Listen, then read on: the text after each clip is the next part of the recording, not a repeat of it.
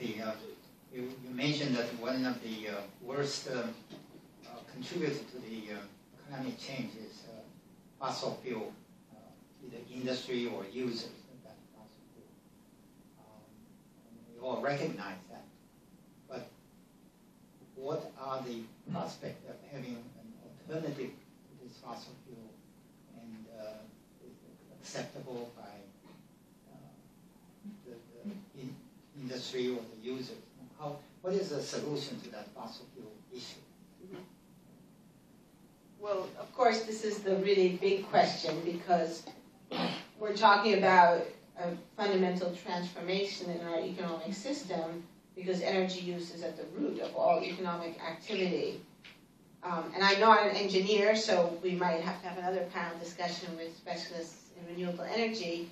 But many experts in the United States, there have been many studies done at MIT and Stanford and many other places that do suggest that the technologies already exist, that we could probably get anywhere from 50 to 80% of current energy uses with existing technologies, such as renewables like solar and wind and hydro, possibly nuclear power, although that's obviously controversial, and also energy efficiency. Studies at the Rocky Mountain Institute, some of you maybe have heard of Amory Lovins, who has worked on this issue for many years. He has a new book called Reinventing Fire. He's done a lot of very detailed studies that suggest that in the United States, we could reduce energy use at least 30%, just through energy efficiency alone.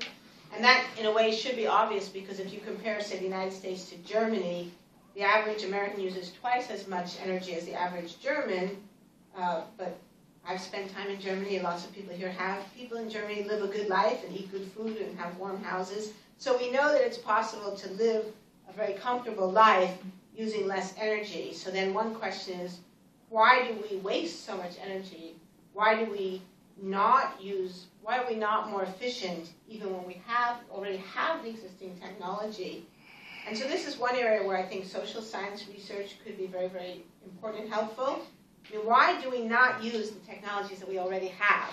There's a lot of talk about new technology, about breakthrough technologies, and certainly there will be new technologies in the future, and we should be actively seeking those new technologies. But the reality is that we actually have the technology that we need already, but we don't use it. And so then it becomes partly an economic problem, and certainly we have strong evidence right now that a major reason why we continue to use fossil fuels are because they're very cheap and very convenient. When we buy fossil fuels, when we use coal and oil and gas, we don't pay the true price. This gets back to the question of sustainable development. We don't pay the true price because we don't pay for the external costs. We don't pay for the environmental damage. And so this is a major reason why many economists, like Bill Neuhaus at Yale and many other prominent economists, Nicholas Stern, favor a carbon tax, favor an economic remedy to remedy the market failure and put a realistic price on the use of fossil fuels. And many economists believe that if the price of fossil fuels were made to reflect the true cost of carbon, the true social and environmental cost of using carbon, that would level the playing field and make alternatives like solar and wind more competitive in the marketplace. So the pricing structure is a very important and big part of it. A second important part is subsidies. There's a new World Bank report that just came out on global subsidies to fossil fuel production. In my country, and when I give speeches, I encounter very often people who don't want the government to intervene in the marketplace and don't want the government to subsidize non-fossil fuels because they oppose that in principle, because they think that government interventions in the marketplace are counterproductive. And they use the example of the Soviet Union or Communist China as extreme examples to show how badly wrong things can go when you allow the government to take over the marketplace. But that argument has a lot of problems, not least of which is it's a reductio ad absurdum. I mean, just because extreme control of the marketplace has been problematic doesn't mean that there aren't more modest interventions that could be reasonable. And we have many successful examples of economies around the globe that have various forms of government intervention that are successful.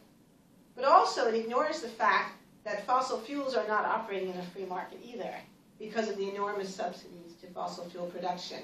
So the latest World Bank report estimates that global subsidies to fossil fuel production are around $500 billion every year, US dollars, $500 billion. Now in the United States, we recently bailed out the troubled banks. We have something called the Troubled Asset Recovery Program. The value of this program, TARP, the Troubled Asset Recovery Program, has been estimated at between $500 and $700 billion. So in other words, every year the world is bailing out the fossil fuel industry. So I like to say that this proves that the fossil fuel industry is a troubled asset. This is actually a very troubled industry, but we hardly ever talk about that. We hardly ever think about it because it's been going on for so long that we take it for granted. But if those subsidies could be removed, that alone, just removing the existing subsidies, would go a very long way to opening up an economic space for renewable energy.